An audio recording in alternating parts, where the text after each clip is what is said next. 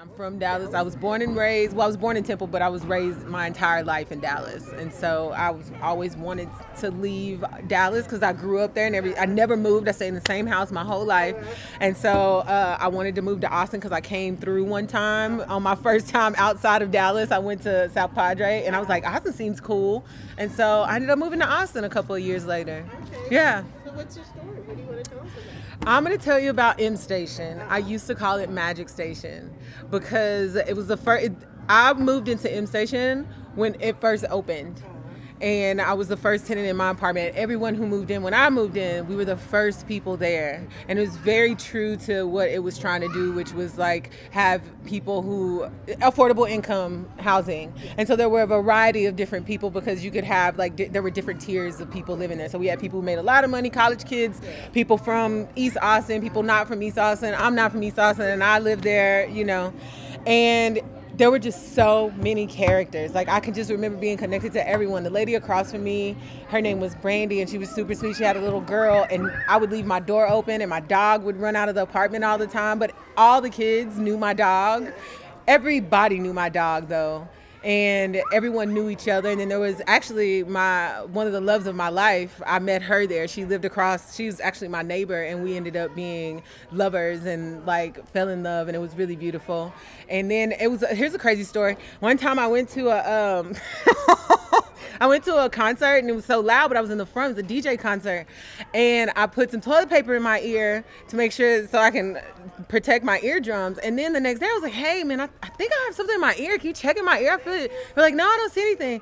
So I went downstairs to my neighbor whose name is Fatima and she has a little girl and they had a baby boy at the time and he's so big now. And I was like, hey, Fatima, can you check in my ear? Because she used to be a nurse and she's from Iran. And she ended up pulling a piece of paper that I put in my ear like a little bitty kid and she pulled it out. And it's just, you're just so connected to everyone there. And there's this lady who's in a wheelchair. I can't remember her name right now, but I used to go to her house and like just talk to her because she just wanted someone to talk to. And she loved my dog and she gave my dog hot dogs every time we went past. And actually one of my new best friends for like 2 or 3 years now, his name is Hank.